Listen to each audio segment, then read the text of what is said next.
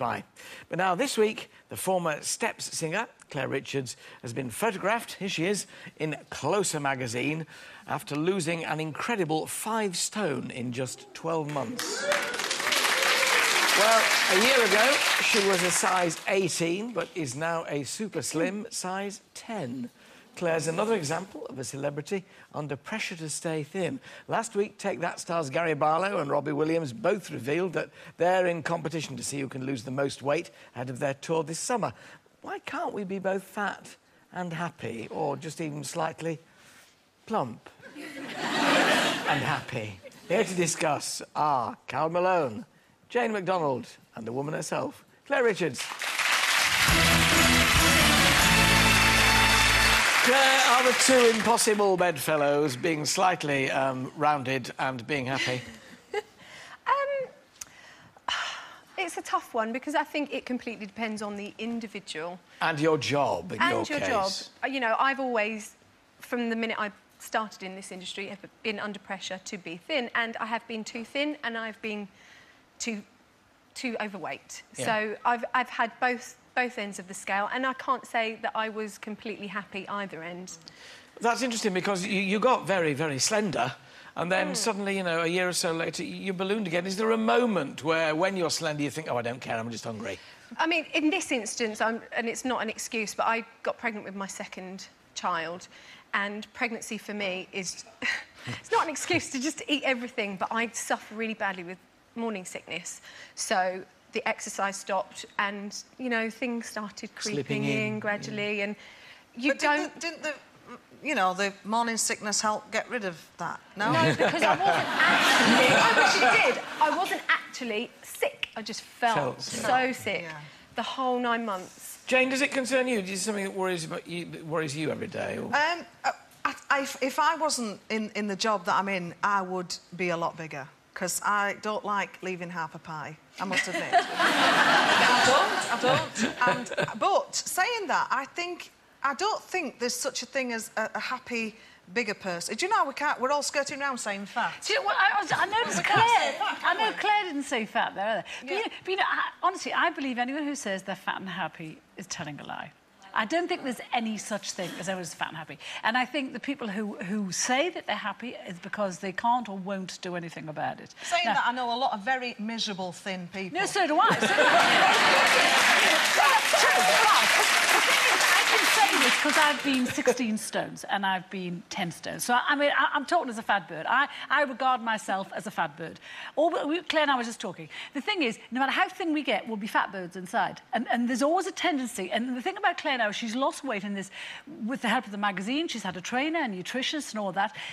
In a way, that's the easy part, and we were just saying this, that's the easy... The hard part, she's on her own now, they've gone. So the hard part is going to be in the kitchen, on your own, chocolate in the fridge for the kids. You see, this is it. Can you live a normal, enjoyable and pleasurable life, Claire, and still remain slender, if you like food? This is what I'm now trying to figure out for myself. Obviously, this is the second time this has happened to me. I don't want it to happen again, but I can't say that it won't. But this is the part now where we're really going to see whether I can. I think it's always going to be there. There's always the thought of food or... Don't you find as well, I think it's very hard being, especially you, and you're in the public eye, it's very hard being overweight because actually people judge you. They make snap judgments. They're not right, but they think you're greedy, that you're lazy, that you're sloppy, that you're... They make all these judgments about you. It's true, this, Jane, isn't it? I mean, you can't deny that. People do, don't you? Yeah. And, you know, we're all guilty of it. You look at a newspaper or a magazine and a picture, and you say, oh, look, they've put a bit on, haven't they? You know, guilty of it myself. I'll tell you when the bad part for me is if I have a night off and I know what's in the fridge and I'm thinking, and it's like calling me. It's calling me. You know, I just get to the end of Coronation Street and I think, salt. And then when I've had the salt, I think I need a bit of sweet now. So if so if the pie's in there, it goes, does it? If the pie's in there, forget it. Is there anything northern about this? The fact that we were taught from being tiny to clear our plates? Because I'm the same. But it's not exactly the same. It's not northern. It's actually just... I've certainly been an era where there wasn't that much food around, you know, and you know, I came from a very working-class family. There wasn't much money. You couldn't actually waste it. But it's not even about that. There is so much to choose from in the supermarkets now. Everything is there. It's all calorie-laden. But also, we do have about 6 or 7 7 months here of winter and miserable weather, and you don't feel like a salad, do you? But you know, you're making one of the perfect excuses. There was a list in one of the papers this week saying the top excuses for cheating on your diet. One of them is, I'm miserable, I need cheering up. The second is, it's cold. The third is, I've got a hangover. And we've all made the excuses. Well, all of the above every morning, yes, really. Exactly. I agree.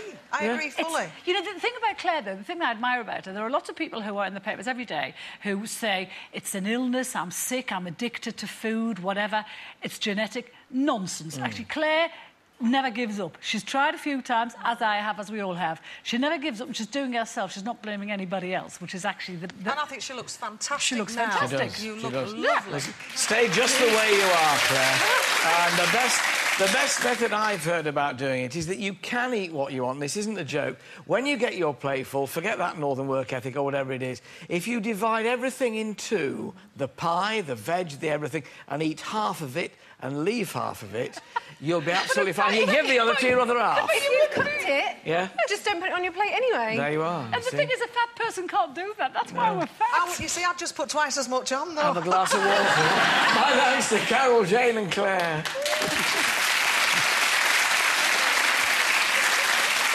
Still ahead, comedian Dom Jolly talks about life away from the Australian jungle.